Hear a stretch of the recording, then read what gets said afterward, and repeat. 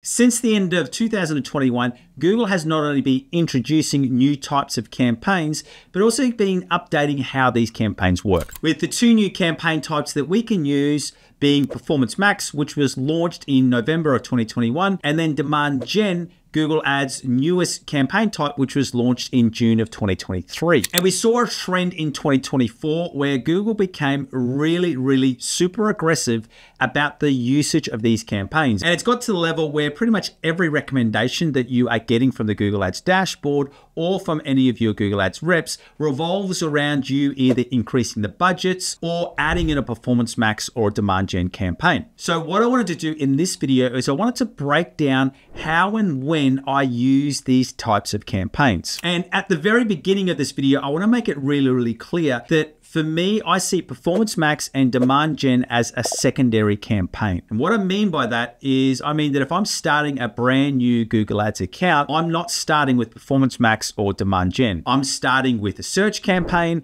And if I'm an e-commerce brand, I'm starting with search and shopping. And the reason for why I'm starting with either search only or a combination of search and shopping is because before I move into these newer types of campaigns, fundamentally, I want to make sure that my ad assets, so my ad copies, if we're using a shopping campaign, my product titles, that we're able to get a high click-through ratio on them. And then I also want to make sure that we're able to convert. So before we start investing a whole heap of money in Performance Max and Demand Gen, we really need to make sure our landing pages are converting and our offer is something that people want. Now, because people always ask me about specific data points, for me, what I'm really looking at before I'd even think about starting a Performance Max or Demand Gen campaign, I'd want to be seeing a conversion rate of at least 3%. Obviously, we want that to be higher, but I'm not even thinking about it until we get into that 3% level. And until we get to that 3% level, I'm going through and doing through extra ad copy split tests. If we're using it for e-commerce, we're going through and making updates to our shopping product titles. Then we're also making sure that our landing pages and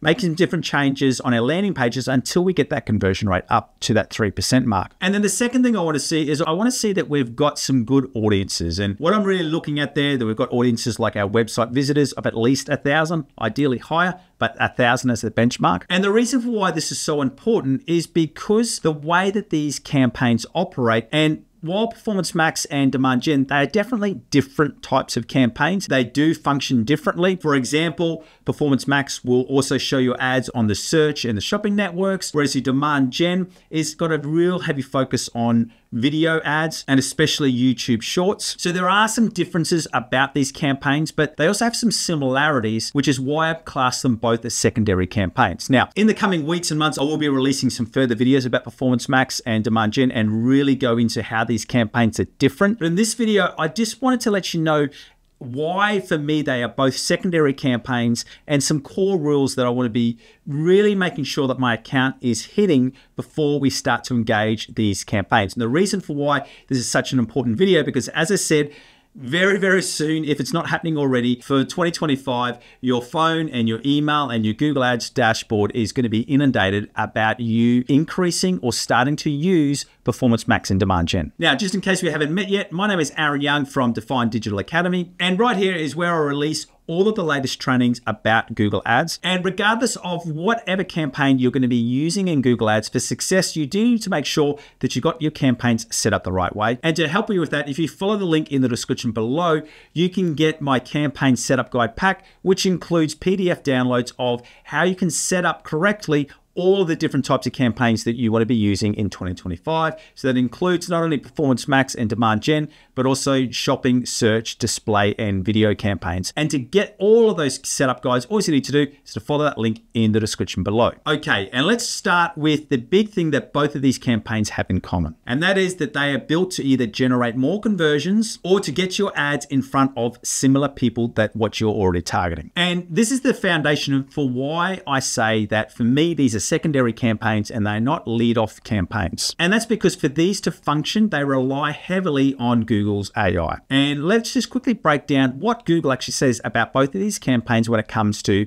Google's AI. For Performance Max, Google says that it uses its AI to look at your current conversion data and then find other customers that are similar that are likely to convert. So it's looking at your current conversion data, looking at who's converting, and then it goes out to find similar conversions. Whereas for Demand Gen, when it comes to Google's AI, AI. Google's AI allows Demand Gen to optimize to find further customers. And in both cases, what it's looking at is it's taking some core data. For Performance Max, it's more built off your conversion data. For Demand Gen, it's more built off your seed lists or your audiences that you're feeding into Demand Gen. It takes that data and then it goes through and builds its targeting around the data that you've already given it. And then this leads into the second thing that these campaigns have in common, and that is that for good results with Performance Max and Demand Gen, you need to already have some really solid positive conversion data and audience data. Now, you may have a Google rep or your Google recommendation, which will say that if you just start these campaigns,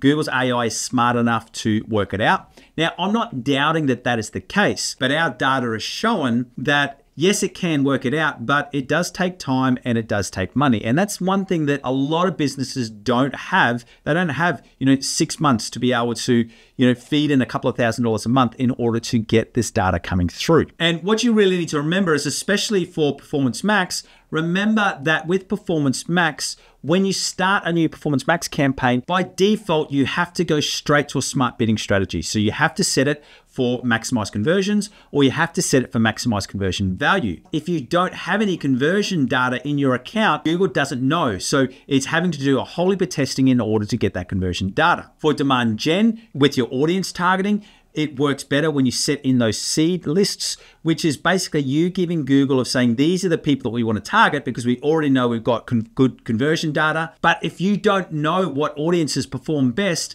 once again, you can't give those inputs into Demand Gen. And this is why I start with search or a combination of search and shopping, because you've got more control. You can, in a controlled environment, really start to build out those audience lists, tinker with your ad copy, update and optimize your keyword targeting, continue to work on your landing pages until you get those conversions. So you want to have a good amount of data in your account so that these campaigns work better. A great way of thinking about it is this, I'm sure that pretty much the majority of people watching this video would have used ChatGPT before. And we all know that to get better support and answers from ChatGPT, you need to give it better prompts. So if you were to give ChatGPT some pretty simple information, you would get a simple response. The more advanced the information you give it, the better, more tailored the response that you're going to get. That is true for Google Ads, especially with its Performance Max and its Demand Gen campaigns as well. With Performance Max, if you can start a Performance Max campaign with an account that is getting 1 or 2 conversions a day, you can be sure that it will do its job and it'll help you scale and increase the performance of your Google Ads account. It's when you start a Performance Max on an account that has no conversion data where you're seeing poor results. And quite often, that's the complaint that people have about Performance Max. When I go through and have a look at their account and the reasons for why Performance Max is not working for them, nearly every time it comes down to this point, they don't have enough conversion data, they don't have enough audience data, they don't have the core fundamentals of high conversion rates and functioning in their account. And if you don't have that, it's, as I said, it's expecting to get a really highly detailed answer from ChatGPT with giving it 1 or 2 word prompts. It's just not going to happen. And then the third thing that both of these campaigns, so Performance Max and Demand Gen, have in common is that we are finding that they work best when you really set them aside to find new customers. So for me, I use Performance Max and Demand Gen as part of a full funnel strategy in Google Ads. And what I'm looking at doing there is I'm not looking for Performance Max or Demand Gen to target traffic which I know already converts. So I don't want it targeting on brand terms. I don't even want it targeting on my high converting search terms. Also as well, I don't want it targeting audiences which I know already convert. And that's what I'm talking about, a full funnel approach, is that I'm using Performance Max and Demand Gen to become a secondary campaign to outreach to new customers once I've got the core data. And this is something that Performance Max and Demand Gen do very, very well. And to really explain this, let's jump into a screen share of a real life account so I can show you how I'm putting together a great account structure using these secondary campaigns like Performance Max. Let's go. Okay, so what I'm taking you through here is, this is actually an e-commerce brand, but we have used this same type of strategy for a lead generation company as well. And we've used this at a lot of different price points. Now for this individual company, they are a brand new brand and they're very much in a growth. So their target for scaling is they need a target of at least a 200% ROAS. Obviously down the track and throughout 2025, we're going to be increasing that, but that's what they needed to hit in 2024 in order to meet all of their production costs. Because as you can see through here, we were on a really heavy scaling amount just due to, without me giving away too much data about this account, but they had some different contracts in place, which meant they had to hit some production goals in 2024 in order to confirm their contract. As you can see, we got this spend up from $600 a week all the way up to $4,000 a week. And as you can also see, as we've been increasing their costs, we've also seen a really good increase in their conversion value. And you can even see their ROAS as well. Obviously, when we're only spending a little amount, so you can see little jumps here, but the actual conversion value was really low. But you can see from here, we've been able to build that ROAS up to above 500% for 2 weeks. This second one, just keep in mind there that we're only this full data is not in here yet. So that will bump up above 500%. Let me just move this over to daily to have a look. Yeah, as you can see, it dips away here. Once that data gets up, I'm very confident that that would be above 500% as well. What I want to show you in through here is this is the structure that we've actually got. We started with 2 individual search campaigns, and these are based around different products. We also added in a shopping campaign, and then what we did from there, so we then added in this Performance Max campaign. The one thing I want you to notice in there is that this was tagged for new customers. And what we mean by that is that this Performance Max campaign only targets new customers, no brand. And we've also set it so that it only bids on new customers. And then we also added in a sales remarketing campaign. So what I want you to look at, this is looking at long-term data across all of these metrics. But if we switch this over to 30 days, so we're just looking at from the 13th of December to the 11th of January. I'm recording this on the 13th of January, so not all of the conversion data is in. I want you to have a look at what's been happening, especially with this shopping campaign, where that over the last 30 days is performing above 10. Our conversion value cost is now at above a 3.7. But what you can see through here is that this search campaign, especially this one in here, is providing a lot of the conversion rates, and we're getting conversion of 11%, this one at 10%. Our Performance Max campaign is still performing above target. Remembering 200% was the metric that we had to hit. The conversion rate is a lot lower. What you have a look at here is through the standard shopping is that we are getting our traffic a lot cheaper. That one's at $1.40. That one is at $2.77. The other thing that I'll just note in through here as well is I know this isn't 100% on the topic of Performance Max and demand gen, but for your sales remarketing, I want you to also not worry about the conversion value cost. Also look at the view through conversions. And what I want you to have a look at through here is you can see that this campaign is very much started to play its part in increasing those view through conversions. And that's an overview of how I'll be using Performance Max and demand gen campaigns.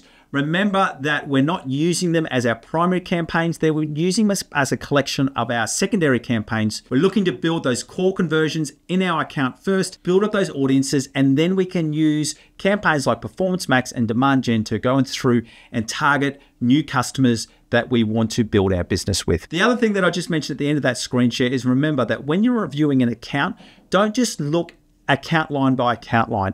Look to see how each of those campaigns are interacting with each other in order to achieve your total goal. If you want to see the step-by-step guides on how to set up all of your campaign types the correct way in 2025, follow that link in the description below. And thank you for joining me. My name is Aaron Young from Define Digital Academy. And if you'd like to learn more about how I put together an advanced Google Ads strategy for my individual clients' businesses, I want you to go through and watch this video right here. See you next time.